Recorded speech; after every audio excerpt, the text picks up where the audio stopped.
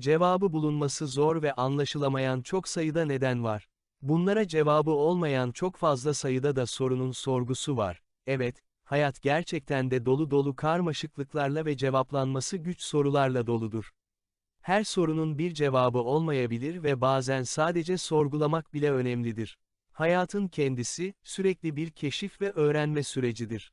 Her yeni gün, yeni sorular getirir ve bu sorular bazen karmaşıklıklarla dolu olabilir.